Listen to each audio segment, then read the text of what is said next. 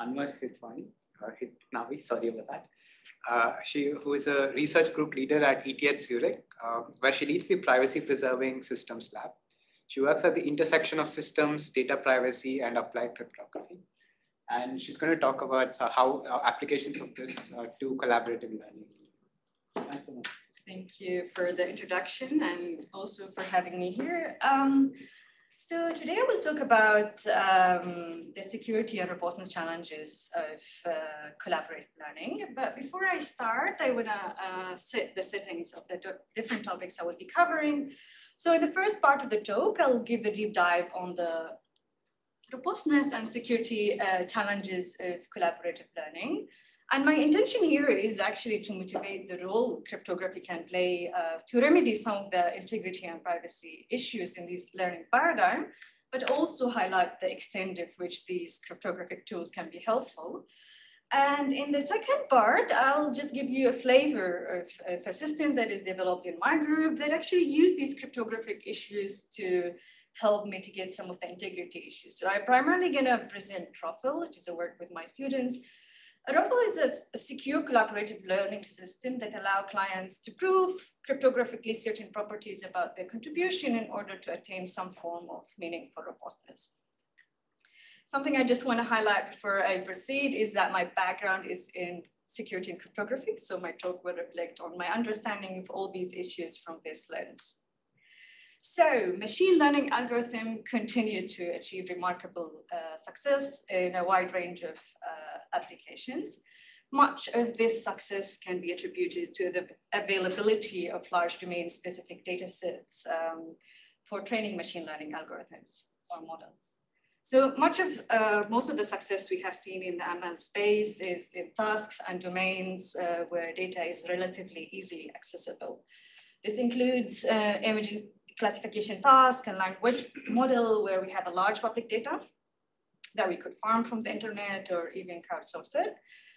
But many of the important questions we care about in the society touch on sensitive data that is very, very difficult to access. And this data currently lives in silos that is hard to access, also hard to compute across them. But there are more and more realizations by both the governments and organizations that this data can actually bring many benefits to society. And there is a need for both legal frameworks, but also technical solutions that allow us to access this data, benefit from it, but preserve the privacy of users. And I want to just highlight something here because we talk about incentives as a major thing in this space. I think law is also a very, very major thing. And well, we don't talk too much about it because it's not as technical, but it's actually as important probably. And I'm happy to see, at least in the EU, there's a lot of activities going on. Recently, the EU approved the DGA, which hopefully, it will be effective in 2023, but hopefully would allow scientists, given that we have the right frameworks of secure and differential private, to access some of the public data sets of the government. So hope this will be a game changer. But so one promising technologies for training ML models for settings of this nature is collaborative learning. So collaborative learning systems are learning systems that at the core aim to train ML models without the need to have a direct access to data. So their privacy benefits lie in the ability to retain data locally, and they're attractive for scenarios where data privacy and liability is a concern. Yeah, and there are many flavors to collaborative learning. Probably the two prominent ones are decentralized learning and federated learning. So decentralized learning is a setup where we have a number of organizations that engage in a secure protocol in order to train a machine learning model based on the joint data set. This setup is particularly appealing to organizations that they want to collaborate, but can't due to privacy regulations such as the financial sector, but also healthcare sectors. Federated learning, on the other hand, is a setup where we have a centralized service that aims to train machine learning model without needing a direct access to the training data. So the training process is distributed across a large number of devices that collaborate to train a joint model through an iterative process that aggregate locally training updates.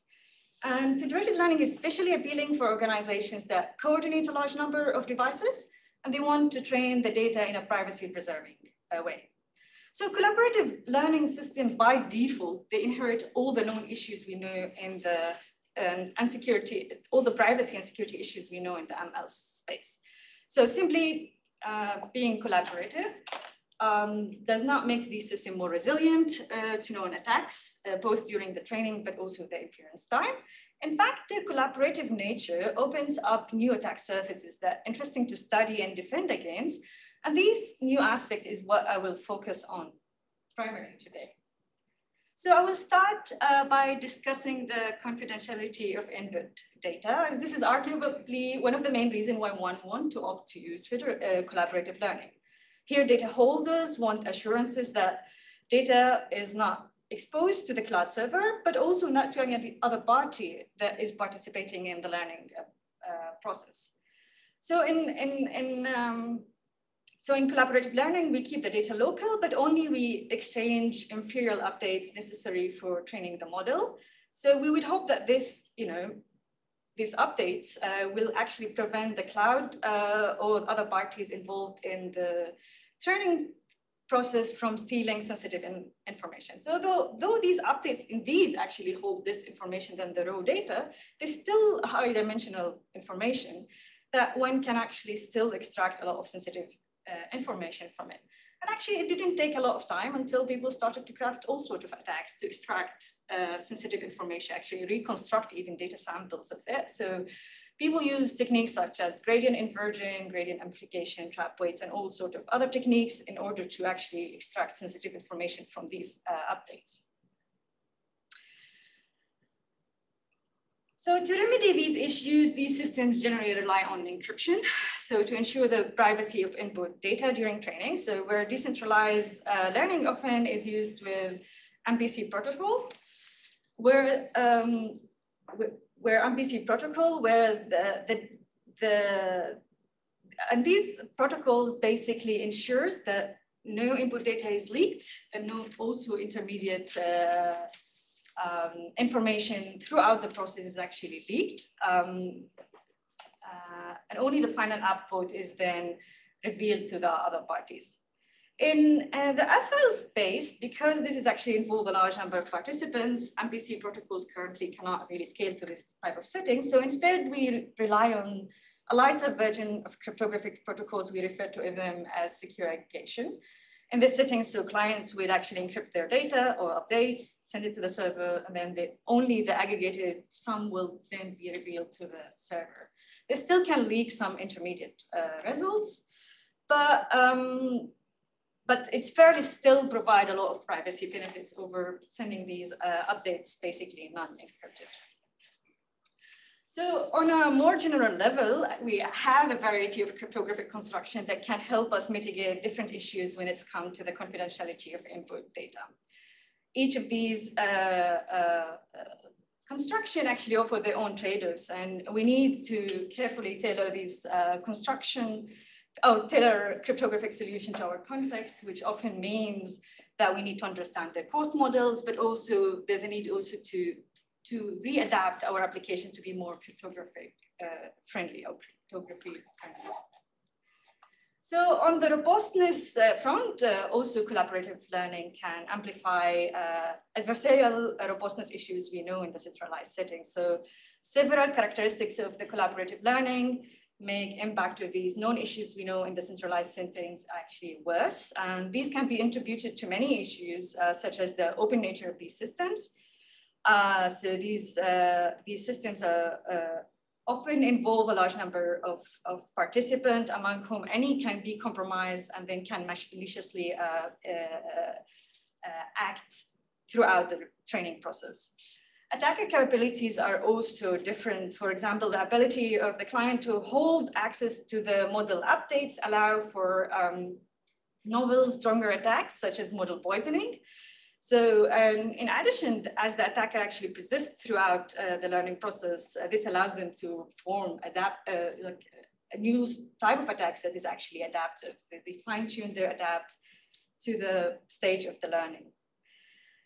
Attackers in these settings are also harder to detect because we rely on encryption to preserve the privacy of input data. We cannot really tell from inspecting a ciphertext whether a particular contribution is actually malformed or not.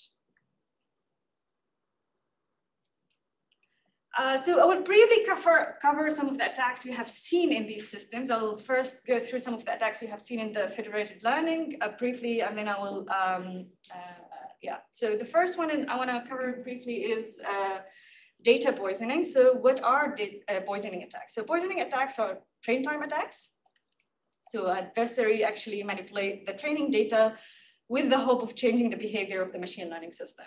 So these attacks initially were actually studied in the centralized machine learning setting, but they are especially concerning for collaborative learning because it takes one compromised node in the collaborative learning settings in order to embed a backdoor in the model. And initially, these attacks were very simple, use simple strategies such as label flipping, but they became more and more advanced over the time. So now we have trigger-based attacks that cause a model to behave maliciously once a particular trigger, a specific secret trigger is present while behaving as intended when the trigger is absent.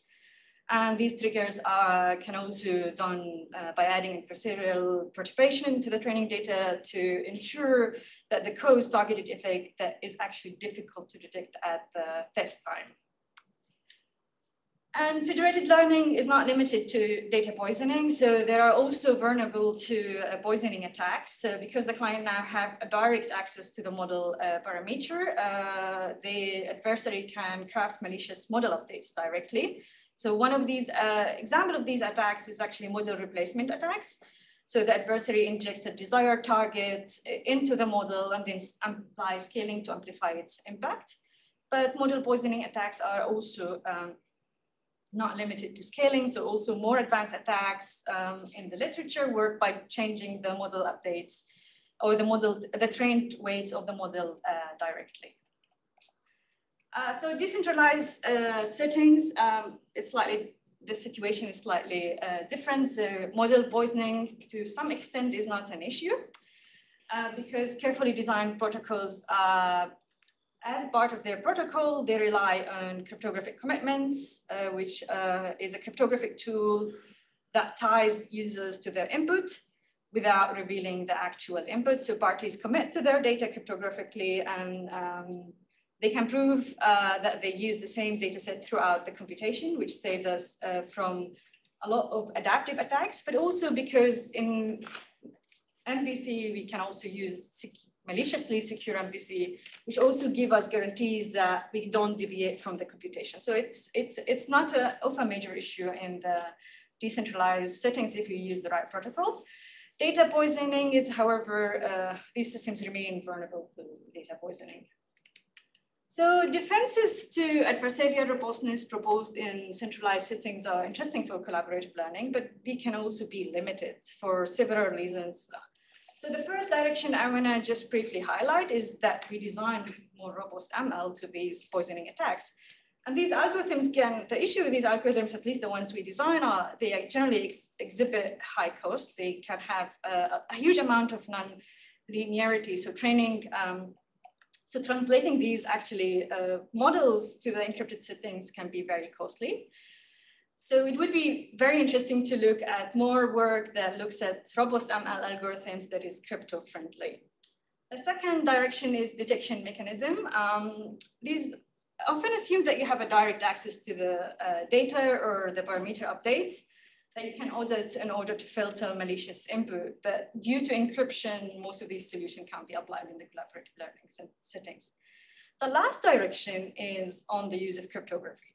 So what can cryptography play for robust ML? This is the least explored direction, but it's actually one of the most interesting for collaborative learning because cryptographic tool can also be compatible with encryption. So we have powerful tools that we can apply here. The main issue here is that traditional verification techniques implicitly assume that there is a pre-specified function, f, the evaluation of which we want to verify. However, in ML, the function f is len, and we don't have a ground truth to what we want actually to verify. But we also know that Many of the adversarial robustness issues stem not from maliciously chosen input, not directly from deviating from the protocol. And the question here, can we actually verify something about the inputs that the parties provide, such as the input data, the data distribution, or even the submitted gradients? And there are actually interesting initial work in this direction by mainly cryptographers, but it would be more interesting to look at more work at the intersection of cryptography and machine learning that is actually targeted for robustness. So let me wrap up the overview part of this talk, so by emphasizing in some of the key points. And the first one I want to highlight is that federation does not really by itself bring many privacy benefits. However, the use of these systems with encryption can elevate the bar of privacy benefit we can get from these systems. The second is that we need more work on robust ML in the encrypted settings. We need both. We need to design robust ML algorithms that are cryptography friendly, but also we need to see how we can actually put these very powerful cryptographic tools in place to actually help with robust ML.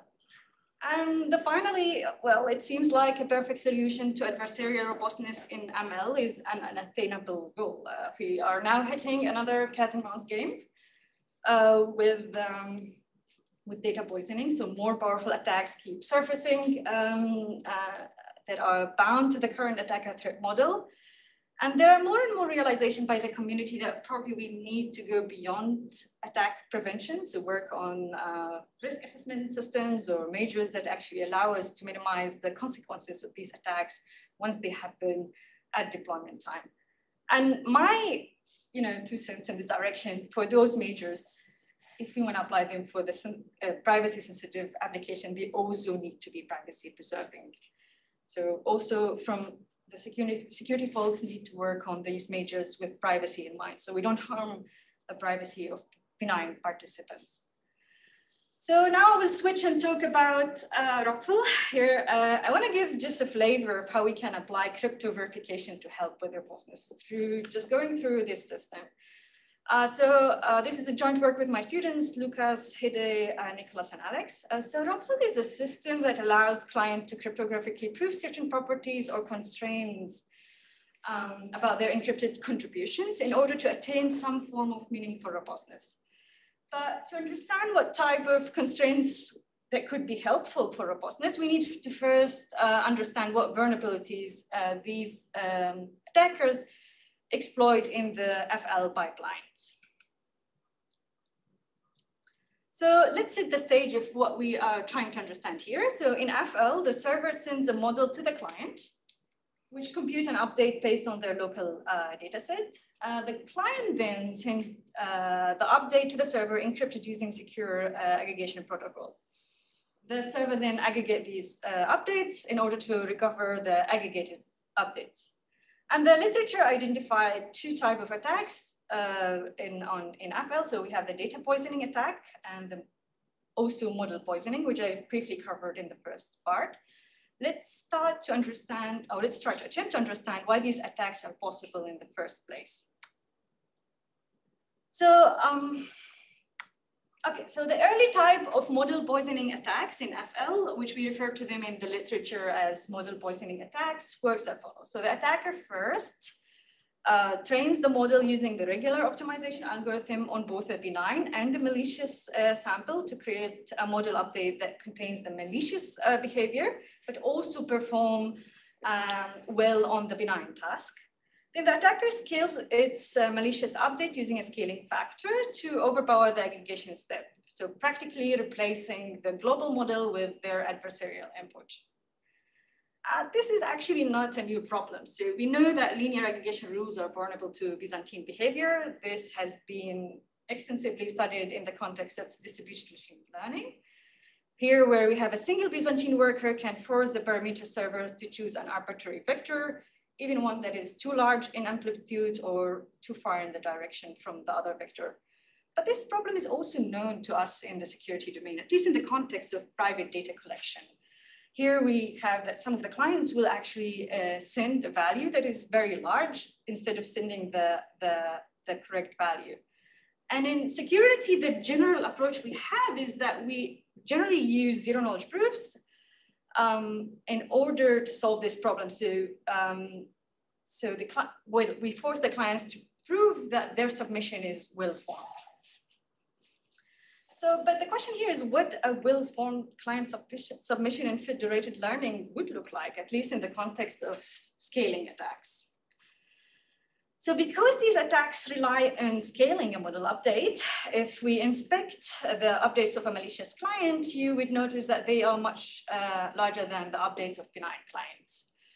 And therefore, the natural question, can we prevent a model replacement attack by simply enforcing a bound on the norm of the client? And indeed, model replacement attacks, we see that norm bound can be effective. But would norm bound be as effective to mitigate other stronger attacks we have seen in the literature? So this has been well debated in some of the recent work, each showing different results on the success of the norm bound preventing attacks known in FL. I think what is more important here is to try to understand what enables these attacks.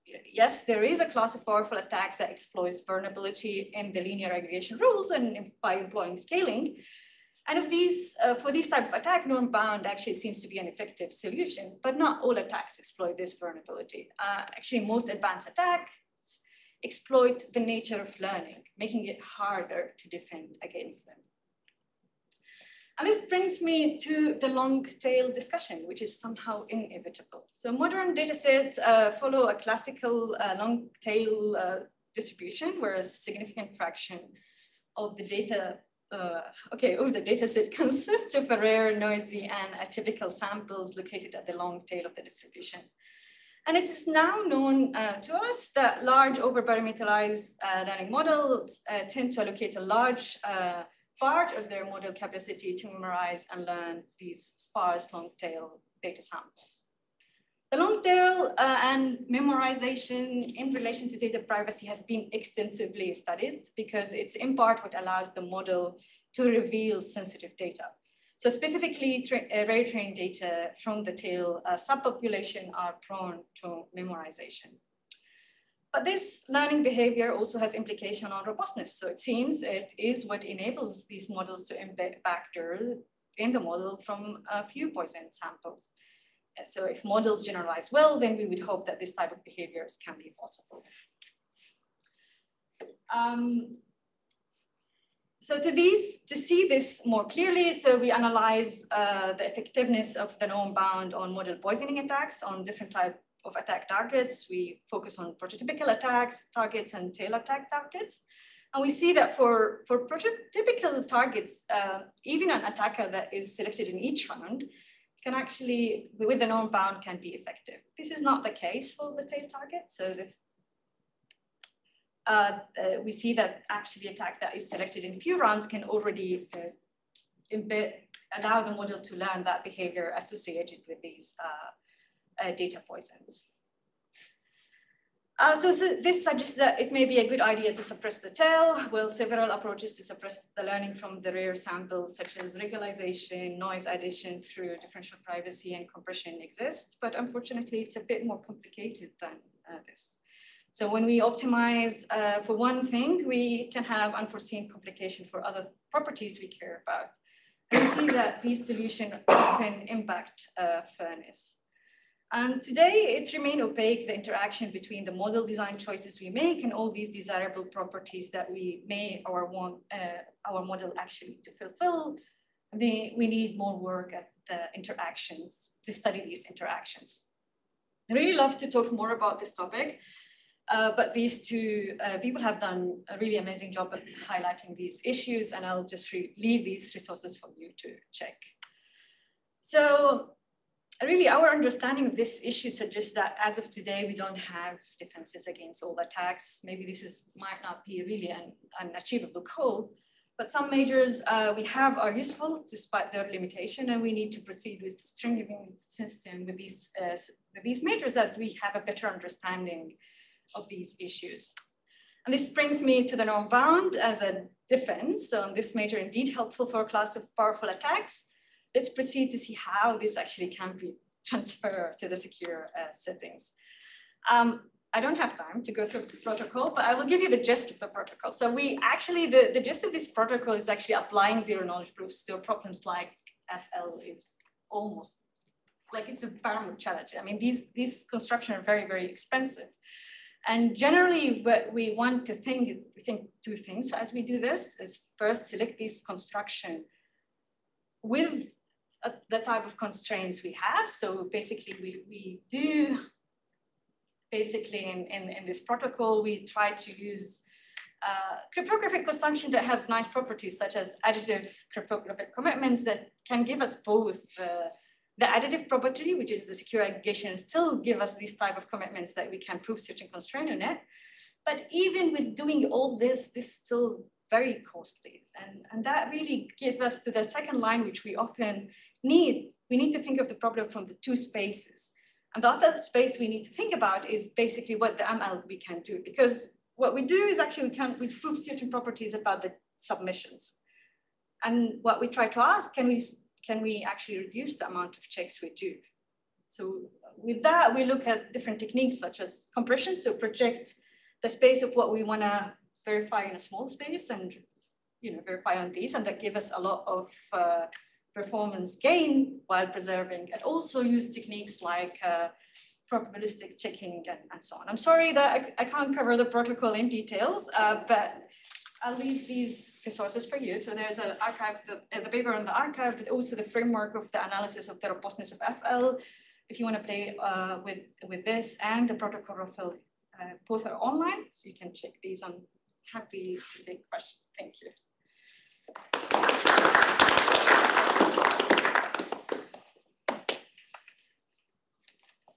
Yeah. So in the last part, maybe I didn't follow. What is it you want to prove? You want to prove the trainers have actually trained on their data by committing to the training algorithm? So that's what cryptographic commitment allow you to do. But then you want to prove certain, so that's commitments, is just to make sure that you actually trained on these data. That's what cryptographic commitment often give you as a property. But then you use zero knowledge proofs on top of them. So what zero knowledge proofs allow you to do to verify any other property, whether that's a constraint. No, I know that. My question is, what is it you want to prove? So let me understand. So we prove the bound on the norm. That's one, but you can have any zero knowledge proof. Do you want to prove that the trainer has actually run the training algorithm? Like, what is it you want to commit? No, we want to prove certain properties about the contributions of the clients. That's what we're trying to do. So generally, MBC allow you to do verifying that you actually followed the protocol computation, but that's costly. And in the FL, we don't see like actually deviating from the protocol. It's just aggregation. It's just the scaling, and the scaling can help with norm bound is well, I don't want to say equivalent, but give us the same sort of effectiveness, let's say. Because the other thing, if you don't want to have secure aggregation, you need to jump to nonlinear aggregation rules, and those implementing them in security using cryptography are very costly. So yeah, it's. But for proving that the aggregator is doing the wrong, that's easy. That's just a matrix multiplication. Proving that the aggregator is indeed aggregating everybody. So I think if I understand correctly, the proof is that the norm of the message which is communicated to by the client to the server is small. So is that correct? Bounded. Is bounded. Yeah. I mean, that's one type of proof. The system allows you to do arbitrary type of constraints proof. You need to see which ones are actually meaningful for robustness. I mean, that all should come from ML folks probably. But yeah, we more think of how to make this more efficient. If we can express these as a constraints and then can prove them, then that's also another way of collaborating in this space. Just a kind of high level comment about, so statistics is full of robust statistics that people have borrowed for all kinds of purposes. And they're kind of like a priori constraints that if you run this method, I can guarantee you a priori, like a median is not going to, you can perturb half the data and all that. The other part of statistics is more the diagnostic side, which is that I'm going to fit a model with maybe a robust method with whatever, and then afterwards I'm going to do all kinds of diagnostics. I'm going to be able to tell you afterwards that, hey, there was something wrong, and don't trust this model. And if you pass all the diagnostics, it's not a proof that it's a good model, but it suggests that you. So that's a very important part of statistics, and I think ML people just don't do it all. There's almost no work on diagnostics in ML. But if you want to robustify a statistical pipeline, that's so there are no, I don't know if that's also, but there's a lot of deep, like a lot of work. I mean, so for example, some of the project we also inspired by folks at the ML trying to do is we do post-deployment sort of at the test time certain cryptographic audits on the and how we design this. One of them in the collaborative learning things we do is trace back who was actually the source of these issues in a privacy preserving way. So, but again, that does not solve the learning, does it? It doesn't solve it, but I think you're absolutely, it's a great answer. There is a post-processing where the statistics and the cryptography can cooperate more. You know, a lot of times the statistics will do kind of bootstrappy kind of things. Like we'll look at subsets of the data and we'll refit again and again and again. And if there's a few of the models are really glitchy, that suggests there was a poisoning of some kind. But again, it's after the fact. You didn't guarantee that whatever the poisoning was, that I'm robust to that. You said I can detect it after the fact. And so this is maybe kind of already obvious, but just kind of using all your crypto tools and knowledge, this might be a place to focus a little bit more. Is that just so we do reassure that. me? This is what we're now hitting is just post-training, trying to take and do that in a privacy preserving way using cryptographic audits. Exactly, so that's where we're hitting now. Okay, well that's great. Sounds very promising. So are you mainly looking into like active model poisoning approaches, or also situations where some clients might just have outliers in their data or kind of mistakes in their annotation? So again, that's a very, very good question that I would love to have an answer. Like, because this is also very, it goes more, I think, in the literature of the tail, what is atypical, what is actually data that we have not enough representation, fairness, or what is actually poisoning. I don't think we really have a good answers for these yet. I'm not very sure. I'm not no, but just to say, the time I spent in industry, the tail is where you get all the money. Yeah. But I mean, suppressing the tail would be a very, very bad idea. It's not a good idea. No, I agree. It's not a good idea, but it's